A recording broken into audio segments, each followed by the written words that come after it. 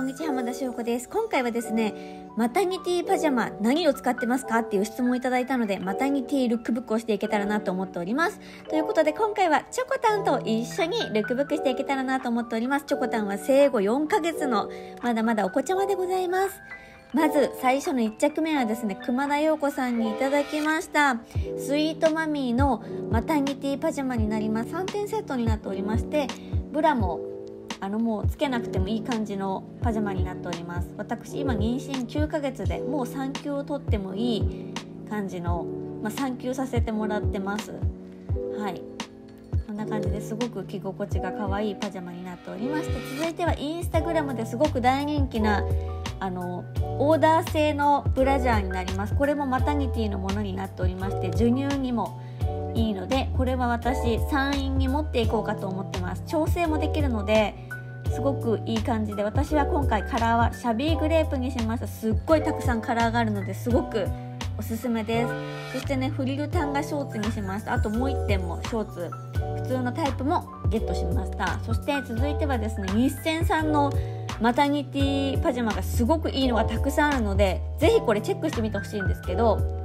まずはこちら3035授乳服のメンコンスムースギャザー切り替え前開きマタニティネグリジェになります。私はちょっとこのミントっぽいカラーの方にしたんですけど、もうとにかく日銭さんのパジャマってすごい安いし、サイズもね豊富で、私はこれ確か M サイズのマタニティのにしたんですけど、こっちはですね普通のマタニティでもなくて普通のパジャマなんですけど、これも可愛くてセーラー襟がすごく可愛くて、こちらゲットしました。こちらはね L サイズにしました。私パンツが入るか心配で、なんか窮屈なの嫌なので、妊娠線予防とかにもなるのかなと思って、ちょっと一応 L サイズにしたらやっぱサイズ的にぴったりでした。このパンツはねすごい何でも使えるので、あと前開きっていうところがマタニティでもいいかなという感じで、なんか大体もうマタニティになるとワンピースが多いんで、登場してきたチョコタンです。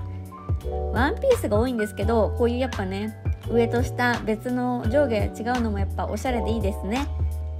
かわいい。はい、ということで次はルック4になります。ファーファーとジェラピケのコラボの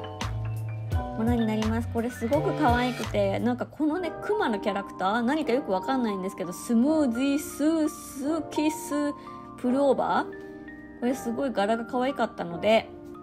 色すごい悩んだんですけど、こちらのピンクの方にしてみました。チョコタンも一緒に。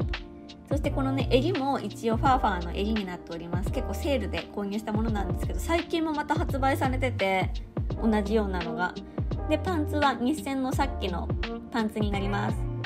かわいい。これモコモコ系はジェラピケがすごくいいです。そして続いて日銭さんの3035授乳服メンコンスムースの襟付き前開きマタニティネグリジェ、こちらラベンダーカラーにしました。私は M サイズにしました。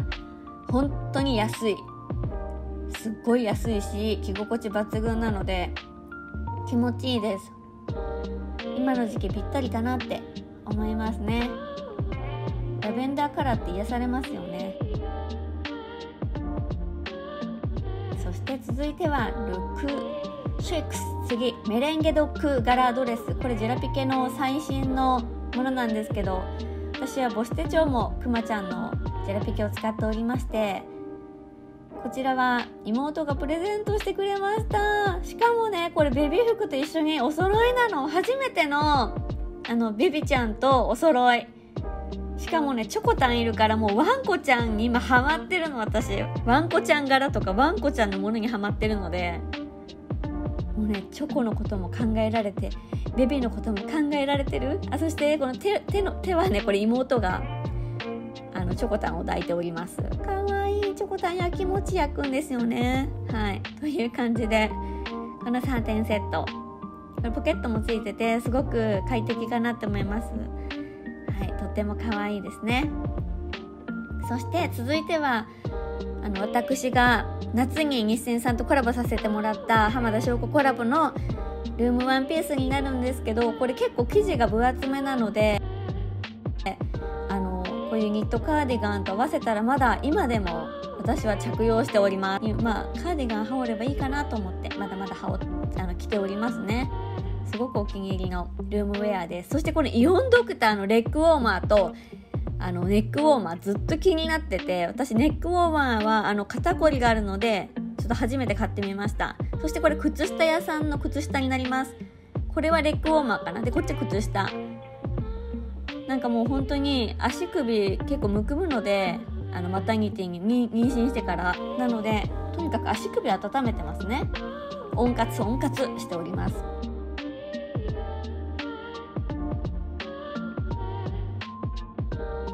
そしてこちらは妹がね妊娠した時に買ってくれたこのパジャマ、これすごい楽で、これは産院に絶対持っていくものにしました。ガーゼっぽいパジャマなので、これは私夏バージョンもすごい妹にいただいて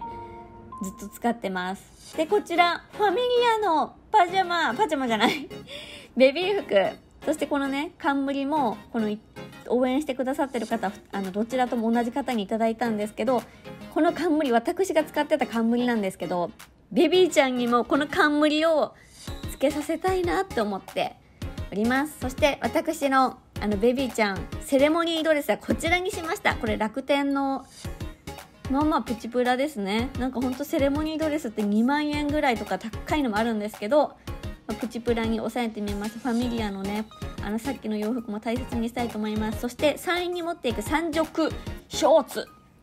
この3色ショーツねよくわかんないんですけどいるらしいんで一応買いました。あと授乳キャミソールもこれニッセンさんの買いました。これも私ほんとブラ結構窮屈なの苦手なので、家とかだと産院で着用したいと思っております。そしてこれはもう可愛すぎて一目惚れした、なんて言うんだろう、これなんか一応ねインナーとして着用できるんですけど、これ普通に服としても着れんじゃないかってぐらい可愛い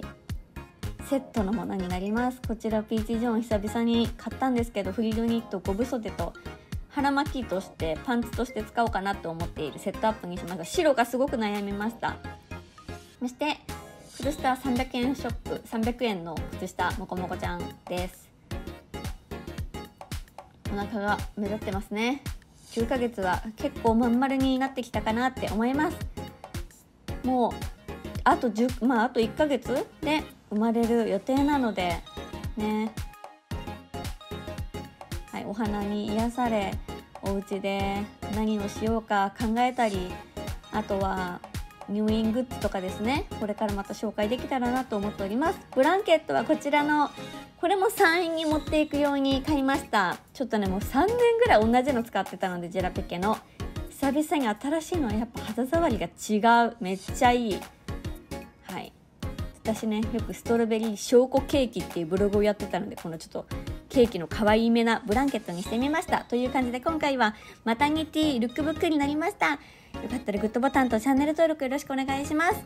次はどうだろう、産んだ後からまたチョコタンもお会いしましょう。バイバイ。